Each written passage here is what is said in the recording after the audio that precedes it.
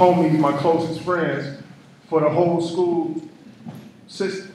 So they're like, y'all can't never be in the same classes, y'all can't never associate, blah, blah, blah. I'm in 3rd grade, right? So as far as I was concerned, I dropped out of that whole shit at 3rd grade. And I was just going because my mom wanted me to go.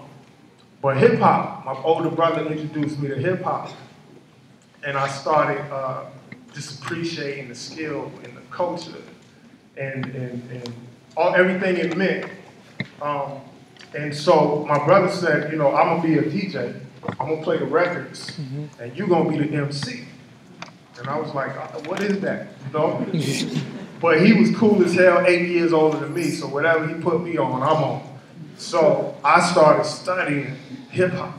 I started studying the lyrics, the cadence, the flow, the breathing, you know, the content, you know, how they was able to do these things, freestyling, all of that. And I became a student consistently, and I got a little confidence in it, and I started performing in different places, and I got a name for being somebody who could hold a mic, you know? And so that was my thing, but at that time it was just battle rap. It was all about, I'm nice and you not, you know? And I was just doing that. So fast forward, I'm a person who in the 9th grade, this is what brothers was talking about, the poverty of the teaching, right? In the 9th grade, I had never heard of Malcolm X.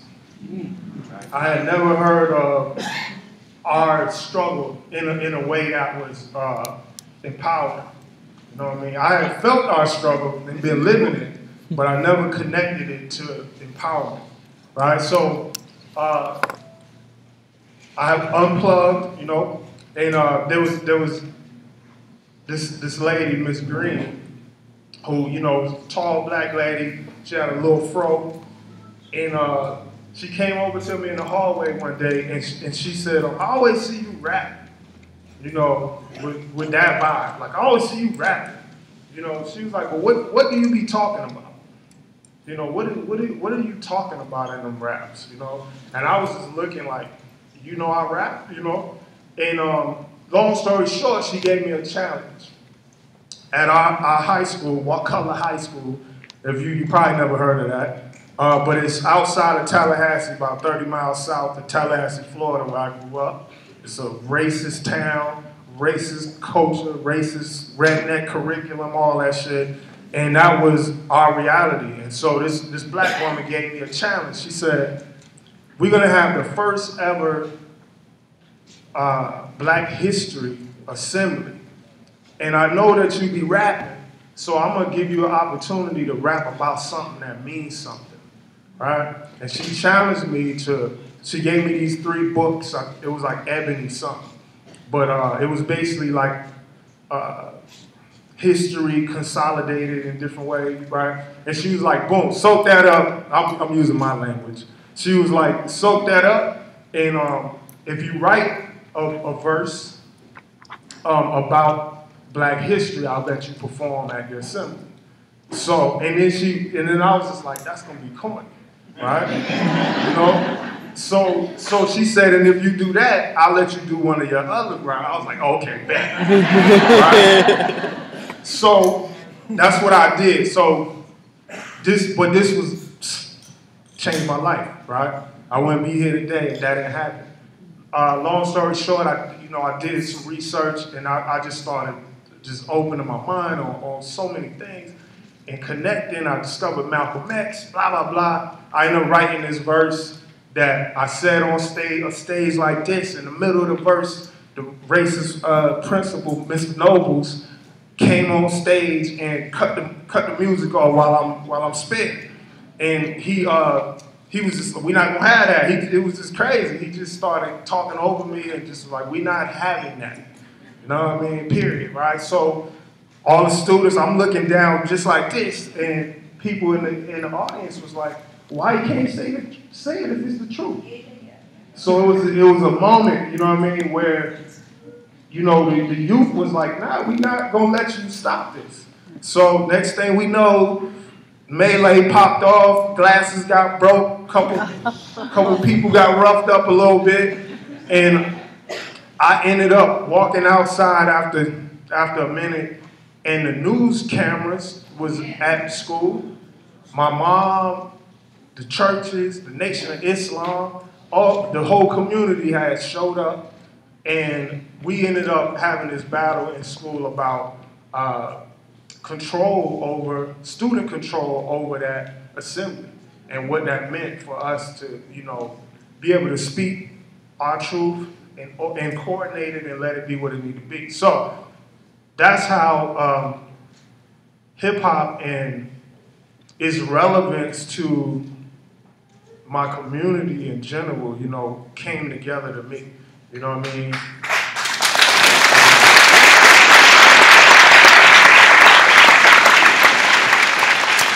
So, fast forward, I recognize that, Miss Green was a catalyst. Like many of you are in a position to be catalysts for people, and they ain't have nothing to do with the classroom, really. You know what I'm saying? But it made me want to be a student. It made me hungry, and today I consider myself first, more than anything, a student of life. Yep. I know that's my responsibility, right? And no matter what else I do, it's about coming in and being a white belt, you know what I mean, and being able to soak up game. Like here, what y'all been laying down this morning, how much valuable education was that? For real, jewels, Mansa Musa jewels, for real, man. It reminds me, there was this thing in I think it was Canada, and I'm always studying and when I'm doing talks and building, but there was this thing in Canada that they did, this police, ironically. If y'all know our music, y'all know we not co-signing police ever. But it's actually a police in Toronto who came up with this notion in a place where it was 81% recidivism, right, in this community, right? So he came up with this notion of something called positive tickets. I don't know if y'all ever heard of this guy, Ward Chapman, I think is his name. But long story short, what he said he was going to do is he was going to start going through the communities, and instead of locking people up and intimidating people and whatnot, he was going to start recognizing positive things that the youth was doing, and he was going to pull you to the side and give you a ticket. And the ticket says, that's awesome, right? Go get you some free pizza with this ticket, you know what I mean? Or you get to go to a movie of your choice, right? So long story short, this became something that for 10 years was an experiment. And in that time, the recidivism rate went down to 8%, right? So just that positive reinforcement, that even in the police state that we live in, that ain't gonna change the system, so don't get it twisted, but I think that's a step in a positive direction, you know what I mean? And we need that, Another story, real quick, about, this is interesting, there was this guy who, he went to school for marketing, right? And all of his homies was bankers, and, going to school for that, finance, money, right? And so they would make fun of him saying he was going to be designing party flyers, for a living, and so he was in New York City. He was walking around one day, and he started looking at all the trash laying around, and he had an idea. And so he put together this.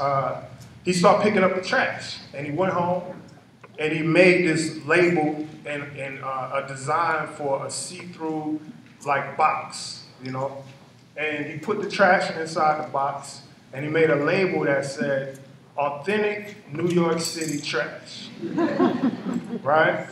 So this guy, he starts to sell this to tourists, right? And he became a millionaire doing that, right? So that's another story that I think speaks to seeing the value where other people don't see the value, And you know, recognizing that one person's trash is somebody else's compost. You know what I mean? And I think that's what, you know, hip hop is the compost of our youth. You know, it's what the society calls the trash. It's not worth nothing. You know what I mean? But we know that's what we grow and thrive in. You know what I mean? And I think you guys are here because you recognize that. You know what I mean? The value of that. And that's key. The way we talk, the rhythms, everything that brothers has been sharing, those rhythms are, you know, our slang. You know, it's the counter way we do stuff. You know, and if you look at slang, you know, slang is looked down upon in schools and all the proper English and all this shit. But slang is what keeps language fresh. You know, slang is what keeps it interesting. And it really is a way we build community outside of formal settings. You know, if you can speak the language, you know what I mean, there's a certain kind of connection, right? And knowing when brothers are saying those is bars, you know, what that means, whether it's Shakespeare's bars or Nas, you know what I mean? So speaking that language. So what I wanted to give you guys as a student, you know, was really a reflection of what has already been shared, but it's an acronym called LIFE, and it's LIFE. In terms of hip hop, as it relates to education, is, you know, the L is listening. You know what I mean? That's the first thing, like we do in hip hop. We participate by listening. You know, see what's already popping, what's going on, and being open without no judgments, just listening. You know, and being observant. You know, oh, them the J's, them the 21s, them the 13s, what, you know, paying attention. What are the students saying? What are they into? The I would be immersion. So how do we participate in the culture and not just look at it academically? You know what I mean? Shit, write you a rhyme. You know, make a beat, you know, study and draw graph, you know, but participate so you have some appreciation, basically, essentially, of the skill it takes, and you can respect that. The F I want to give you is feeling. And it's funny, when I was preparing to come and build with y'all a little bit, I watched the brother Chris Edmonds talk on Teaching Teachers Magic. And I had no idea he was going to be here, so I'm blessed to even be able to connect like that. But he was just talking about the feeling and being able to communicate, you know, energy. But I want to say that what I mean by feeling is that by your listening, by your immersion, you get you learn the feeling, or you get a sensitivity to what's real, what's authentic. You get that feeling, you know. You get so that you can make your own interpretations. You can have your own taste, and you're not just following and trying to appease people, but you actually have a sense of the feeling of hip hop for yourself. You know, and I think that translates to the E, which is what we want, is engagement.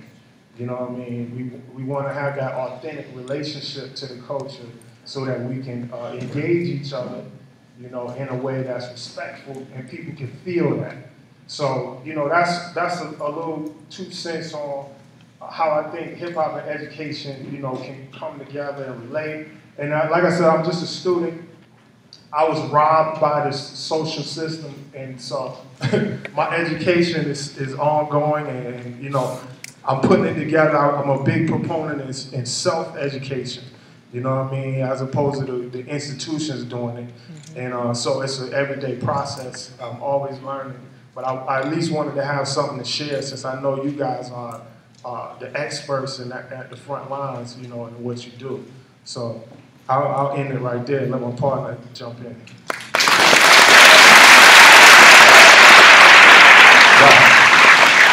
Hello. Well, first of all, I'd like to acknowledge my partner, Stick, and say how important he is in my work process. My name is Matulu Olubala, and I'd like to greet you with uhuru.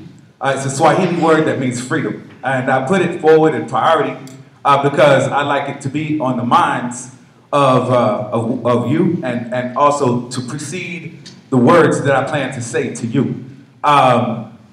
Because as Brother Tim Wise said on the stage, you have to either identify yourself either on the side of the oppressor or the oppressed.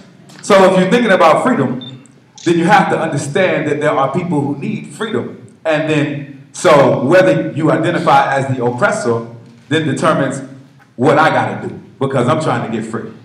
So, with that being said, this has been my partner. We've been rocking for like 20-something years. I know we look like we only 20 years old.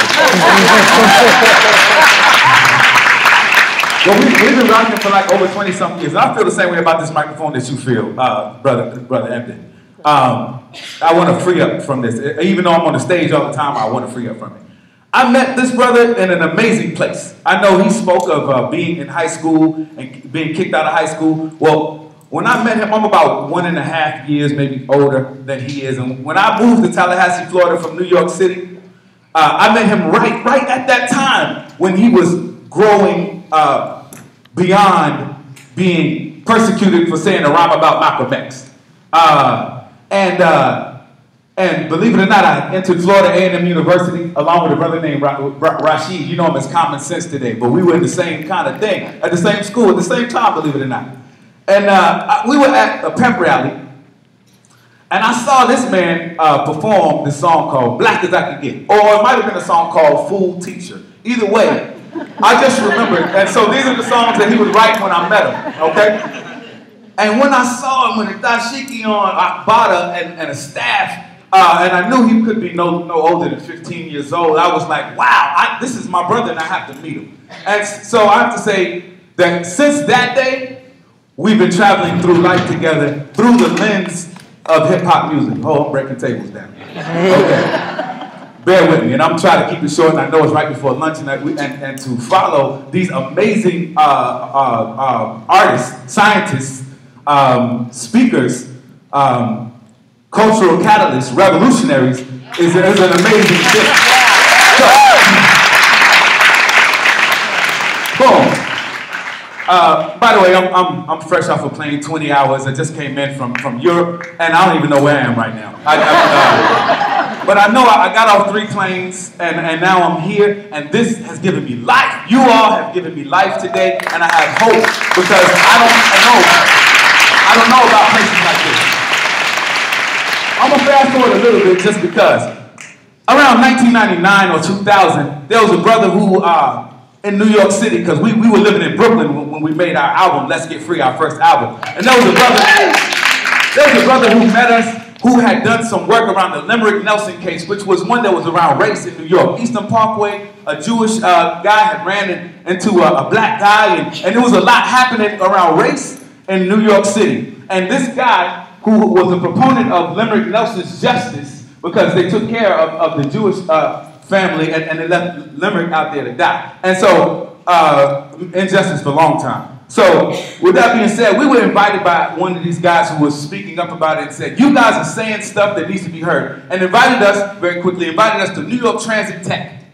New York Transit Tech was a high school full of young people. And our album wasn't quite out yet, but we put out a mixtape and we had some stuff on the market. And he heard this song called They Schools that had been referenced. And you know, I was hearing the stuff that Tim Wise was saying, and let me tell you, around that time, you'd have been kicked up out of that school the same way we were, because let me tell you, we went on the stage and were identifying and connecting with the students. It was a similar situation to this. And so, as we performed the lyrics of the song, They Schools, the same thing happened to Prez as happened to Stick. The principal of the school said, no, we won't be having any of this. And so, you know, there's a lot I can talk about pedagogy and what that means, but I want to just say a couple of lyrics. Do you want to say yours? Do you mind? Can I say yours? I'm going to say a little bit of Stics rap, and I'm going to say something. Okay? Day schools. Yeah. You remember that? So, I'll let this go first. I just want to say we crafted this as a demo in Tallahassee, Florida, way before we got to New York City, and it lasted onto our album, which didn't come out 6 years later. This was from the process of us writing the school, and the hook of the song goes, "They schools can't teach us shit. My people need freedom. We trying to get all we can get. All my high school teachers can suck my dick, telling me white man lies, straight bullshit." Okay, don't judge me. Don't judge me. Listen. I went to school with some redneck crackers. Right around time, third base dropped the Cactus album. But I was reading Malcolm. I changed my name in '89, cleaning parts of my brain like a baby 9. I took the history class serious. Front row, every day of the week. Third period, fucking with the teacher's head, calling them racist. I tried to show them crackers some light, they couldn't face it. I got my diploma from a school called Ricketts full of teenage mothers and drug dealer niggas in the hallways. The popo was always present, searching through niggas' possessions, looking for dope and weapons, get your lessons. That's what my mom kept stressing. I tried to pay attention, but their classes wasn't interested. They seemed to only glorify the Europeans, talking about Africans was only 3/5 a human being. They schools can't teach us shit. My people need freedom. We trying to get all we can get. All my high school teachers can suck my, check this out. I said, school is like a 12-step brainwash camp. They make you think if you drop out, you ain't got a chance to advance in life. They try to make you pull your pants up. Students fight the teachers and get took away in handcuffs. And if that wasn't enough, then they expel you. All your people's understanding, but to them, you a failure. Observation and participation. My favorite teachers, when they beat us in the head with the books, it don't reach us. Whether you break bands or rock suede Adidas, or be in the bathroom with your clique smoking that reefer, do you know that math class ain't important unless you adding up cash in multiples? Unemployment ain't rewarding. The mayor's world teaches extortion. You either get paid or locked up. The principal is like a warden in a 4-year sentence. Mad niggas never finish, but that doesn't mean I couldn't be a doctor or a dentist. So boom, those are the lyrics to their school. I gotta say, wait, before you clap. Because we wrote these lyrics in our teens. I have to now, in hindsight, say, as progressive as that song is and was for me, standing where I stand now, I would have written different lyrics. Me too. Right. I think we both agree that we understand the process of education in a whole new way. And even though needed to be expressed from a 17, 18, 19, 20-year-old mind, here I stand 44. I know they schools can't teach us shit, but let's take over the school system. And those were the lyrics I forgot to put in the song. That's what I forgot to put in the song. So, That's right. Now, I was just gonna say, because nobody knows it all. As soon as we think we do, that's when we fall. We got to do more to survive. We must evolve. Things change. Just when you think you've seen it all, we trip, we stumble, but we get back in stride. Each day, all the way, one step at a time. Don't want to let my ego and pride make me blind. The elders say when you stop growing, that's when you die. The one who get the knowledge is the one who asks why. Through the course of life, we gonna taste some humble pie, but I love it. It helps me appreciate the things that I take for granted. Gaining insight and understanding. Each one, teach one, we got to pass it on. Keep doing the knowledge, building and adding on with faith in the assumption that nobody knows everything, but everybody knows something. Word up. That's the remix. Thank you. Look, I'm going to get off this stage. I want to thank Karanjan for opening up this stage. What this talk was entitled was the 10th element of hip hop, and we didn't even get to it. Now, I think our time has run out. But I do want to say that, the 10th element of hip hop should have long been part of what we understand hip hop being. But as we learn, we grow, and we change. And so, with that being said, I just want to say I'm proud of my brother Stick. I'm going to give him these last moments to talk about the 10th element of hip hop, because I know it's time for lunch. We got 2 minutes. Okay, before he gets into it, I want to say, I just released an album called Between Me and the World. It's a reinterpretation of Ta-Nehisi Coates' book, Between the World and Me. I want you to check it out. I want you to check it out, because I didn't quite agree with the perspective. I know that's hard. Y'all like, wow, it's a literary icon classic. Okay, cool. I think we all have to be able to contribute in our way. So with that being said, I'd like to say that we are growing and we're learning and we're changing. And I'd like for Stick right now to present before we leave and thank you, the 10th element of hip hop. Right on, really quick, because we were supposed to get into that. So I just want to announce to y'all that 10th element of hip hop is a real thing.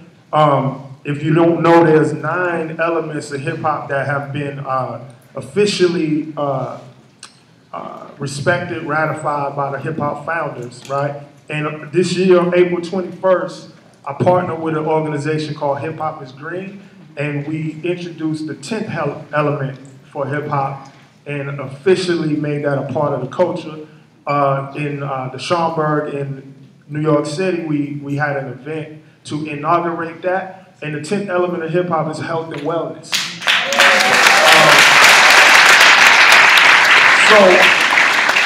So we've been doing work for years from Be Healthy or Let's Get Free, and me personally just growing in a lot of ways on the health side of things.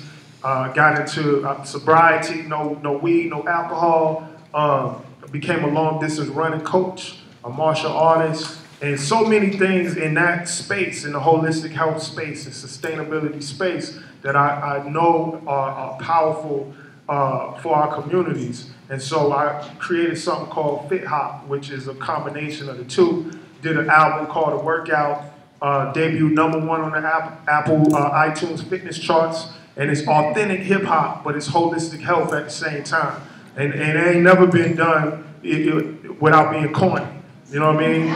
So that's important. You know, as the brothers were saying, corny is not gonna engage. The Hip Hop is Green movement, the 10th element movement is just getting started. It was just born April 21st. But what we've been able to do in the spirit of the Black Panther Party is we created something called Hip Hop Green Dinners, where we go in the hood where people who have maybe never even had a plant-based meal, right? And we introducing the nourishment of that, but we extending the metaphor of the nourishment of hip hop from a certain perspective.